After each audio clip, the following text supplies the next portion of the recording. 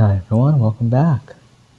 So for this video, what we'll be doing is I'll be walking you through how to find probability using StatCrunch if you're given z-scores.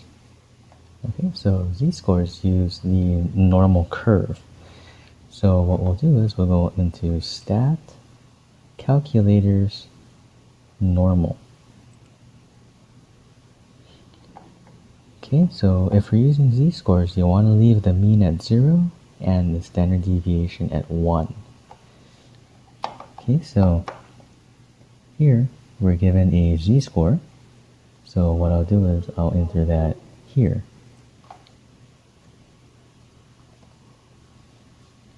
And I click on compute. This matches the picture I'm given, so that's correct. So that means this is our area.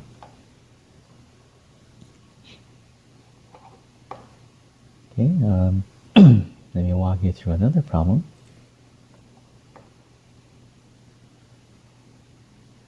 Okay, so here it's asking for the area to the left of this negative value and to the right of this positive value.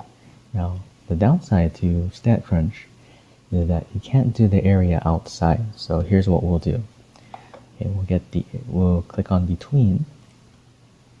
Okay, then since we're still dealing with z-scores, we'll leave this at 0 and this at 1. And we'll put the negative z-score here and the positive z-score here.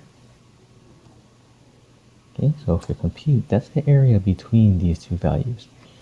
Now, we want the area in the unshaded parts. So if you remember that the total area under the curve is equal to 1, we can subtract this area from 1.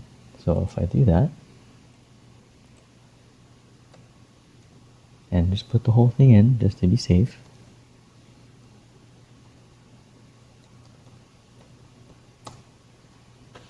Okay, so that is the area to the left of our negative value and to the right of the positive value.